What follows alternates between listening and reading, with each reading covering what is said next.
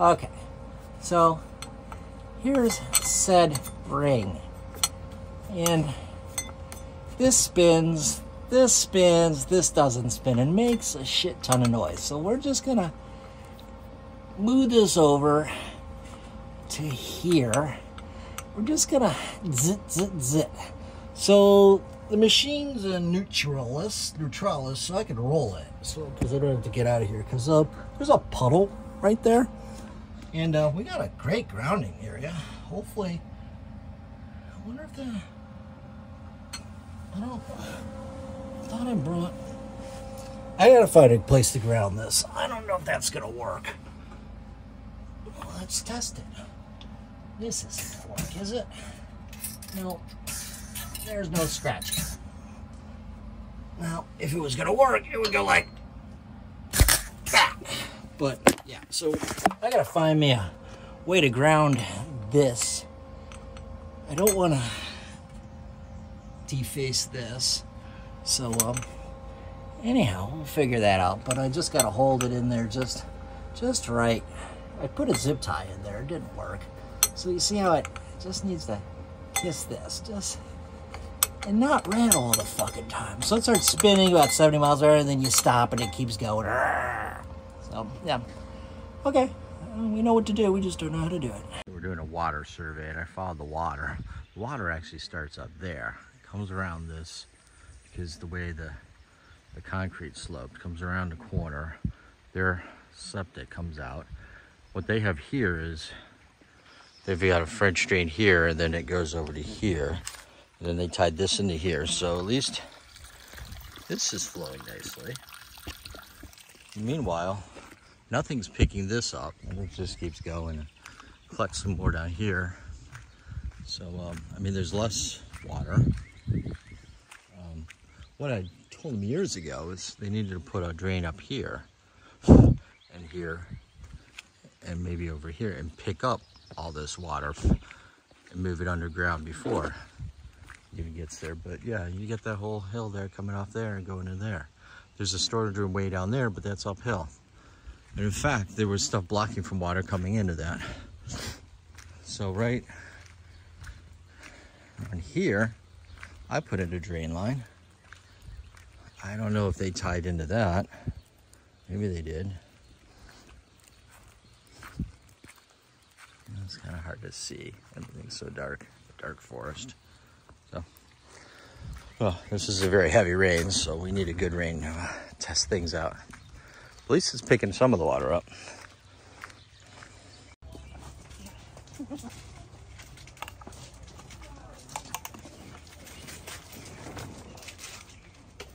So, the sails extend out into the country. This one's pissed. Watch out for the good duck. Doggies? Oh, there's a big doggy.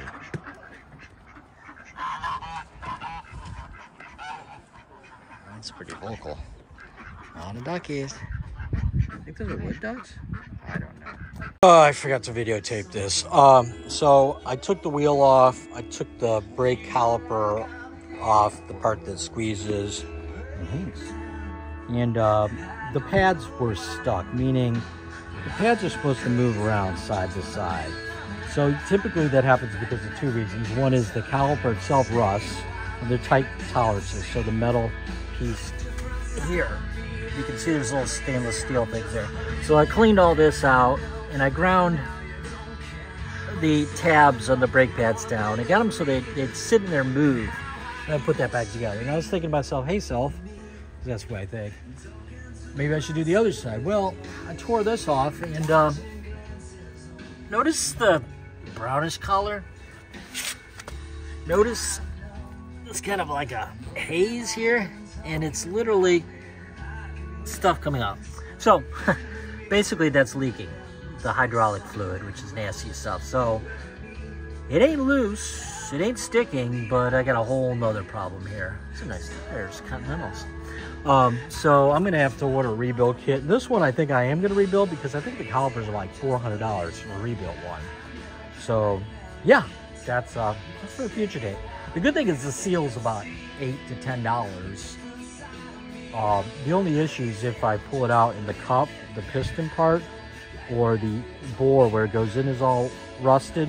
So when they rebuild those, a lot of times, this is a cycle you get into, they'll make them bigger and put in a bigger piston.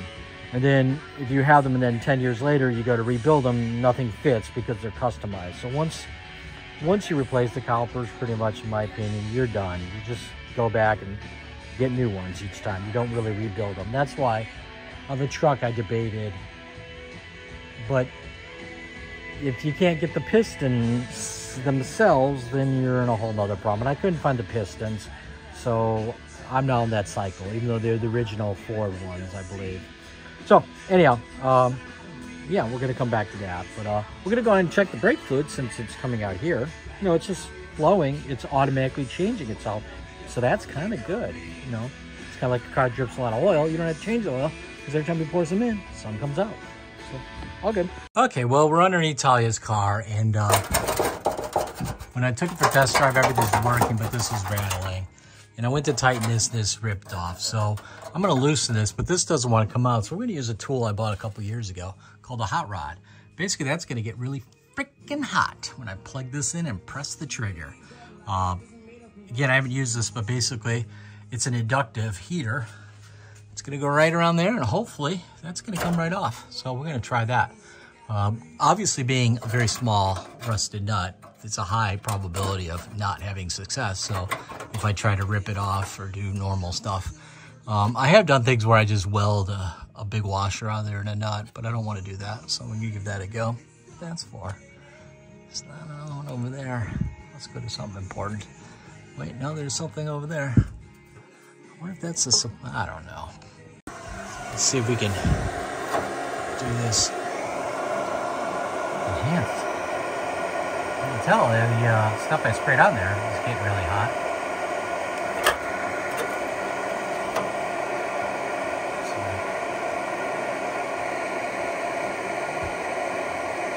Smells good. That's actually the undercoating, the lanolin. That's what they call it.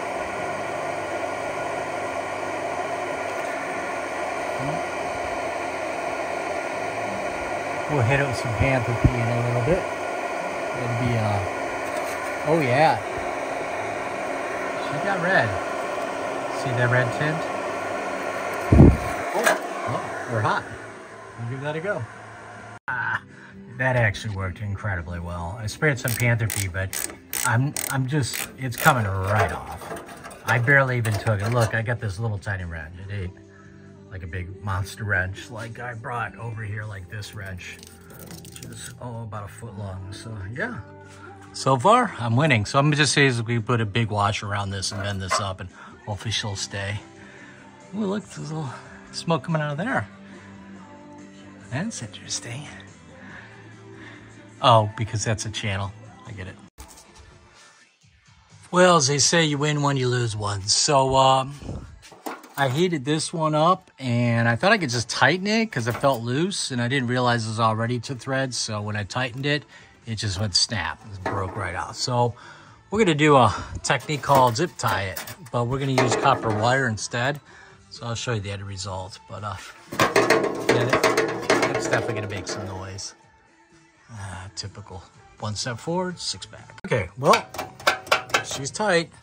So basically I used some copper wire because I didn't want to zip ties, and I went around the parking brake here, but I kept it a distance away. So this is going to transfer very little heat over there. But that's now, she's sturdy. So that should be able to last. This one's good.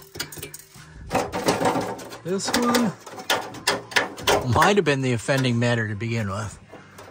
But I'm going to declare success for now. I wonder if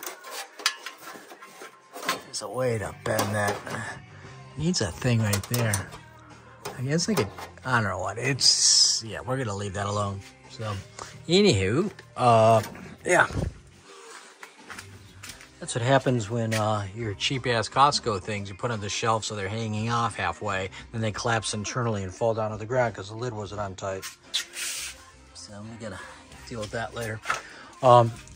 So yeah, so far I've only used this once, but it's pretty handy.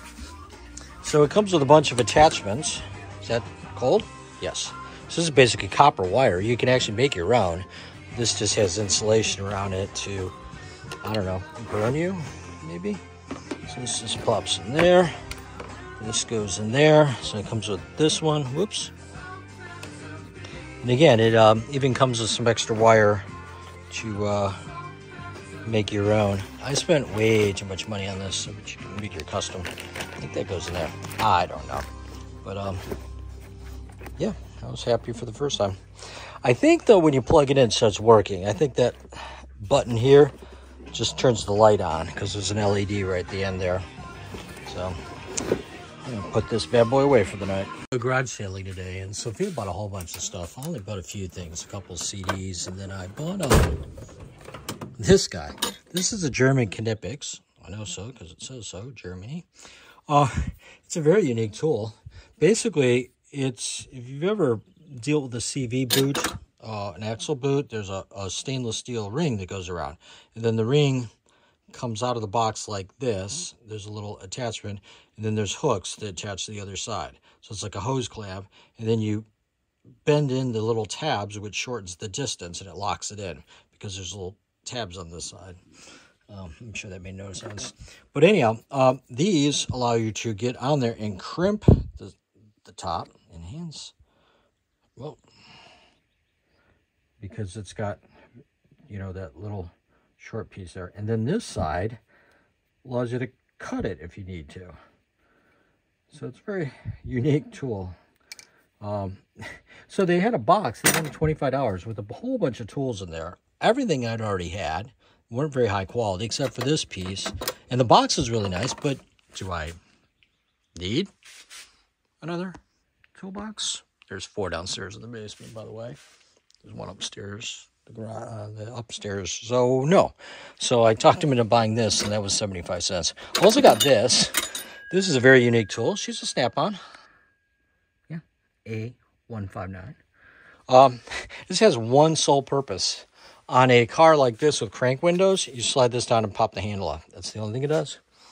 Why is there? Oh, that's that stuff that absorbs water, silica packets. So I have one of these now. Didn't have one earlier today, and I certainly didn't need a Snap-on version, but we'll put that right back there. Then I got some weird miscellaneous fittings. Now this is wicked cool. Didn't need it. There was a box of just like airline fittings, and it was $1. This, also made in Germany, and it's brass, is an air gauge, or a PSI gauge, and it's water filled. Why? I don't know, but it's super cool.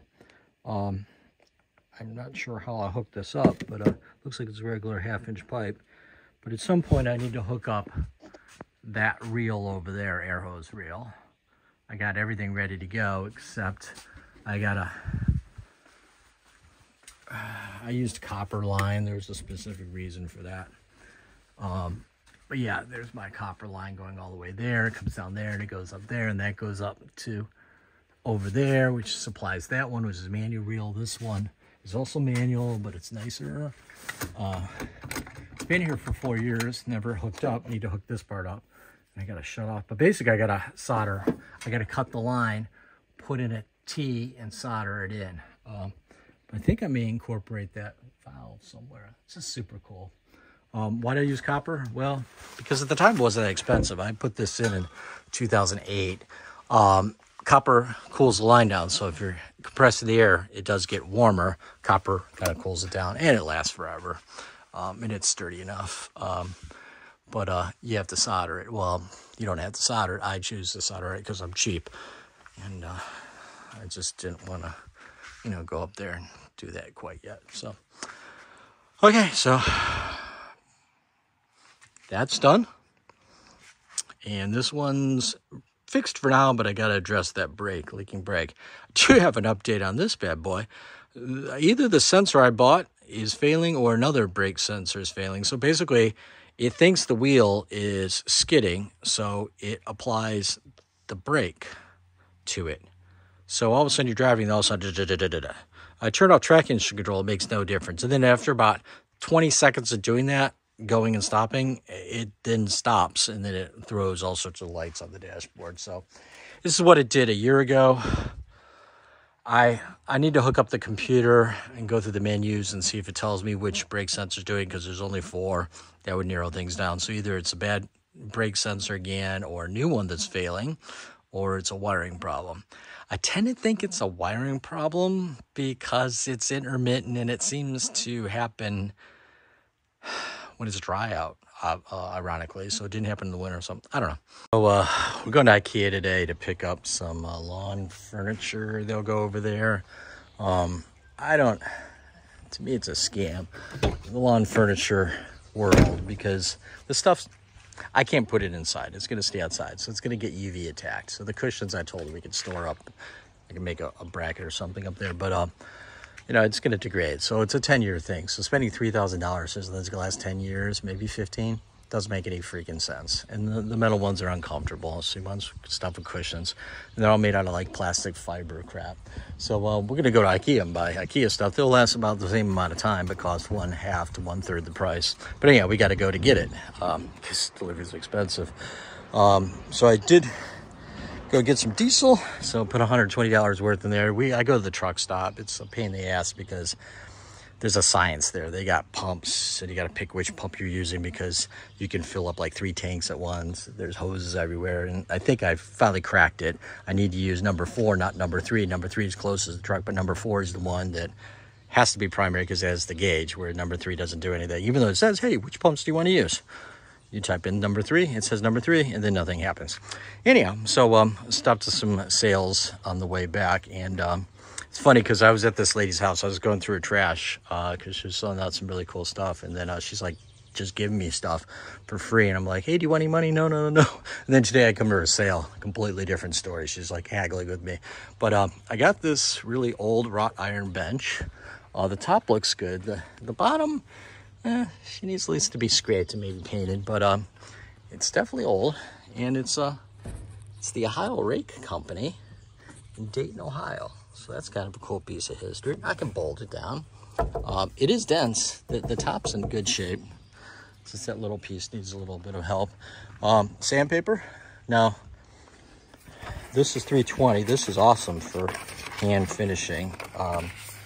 Like a finish coat kind of thing, and there's a whole box here, and these are nice sandpapers. These are Norton's.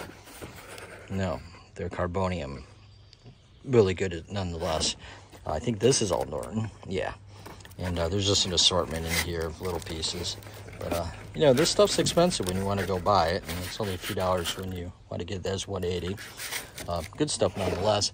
Then I got she who was previously named wants to store stuff in their new hobby room. So, craft room.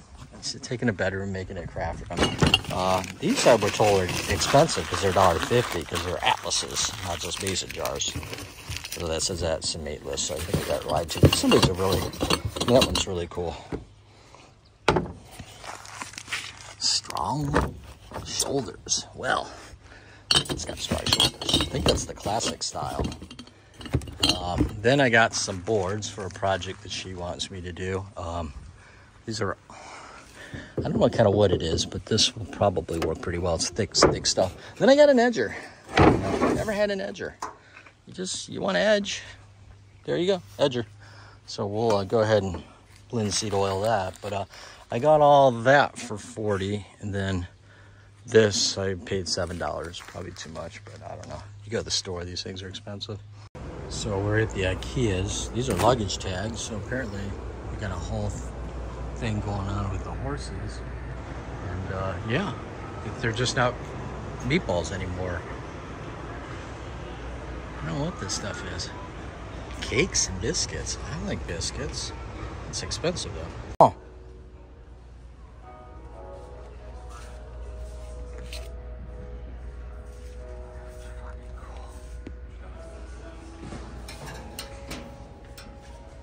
They got the back switch there. I think I fell in love. Apparently they got electromatic bikes here. This is interesting. That flashlight. $3,200. Enhance. Seems a little bit money for 5-speed. Look at the size of these guys. I don't have the world's biggest hands, but there's some big tires. So they got a Campies. This one's $5,000, but it's wireless. These electric shifters. They take little batteries. Never thought you'd have Bluetooth shifting. And so it begins.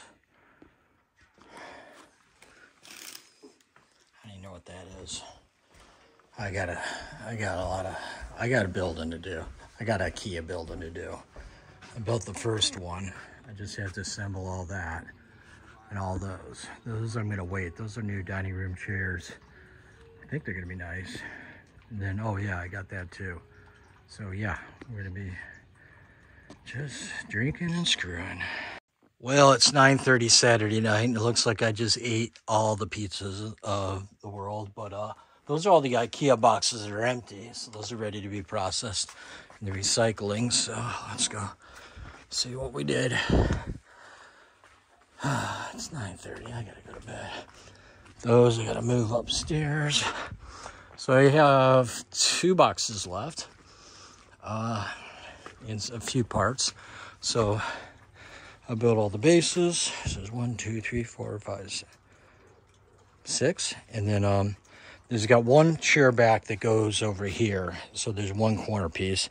I'll do that tomorrow. Then there's a bunch of bracketries that I think you put between the legs so that you tie all these together. But I want to confirm she wants it like this. So though I'm not enthusiastic, the only way to get through here is going to be through here. Things are going to move around. So yeah, that wasn't too bad.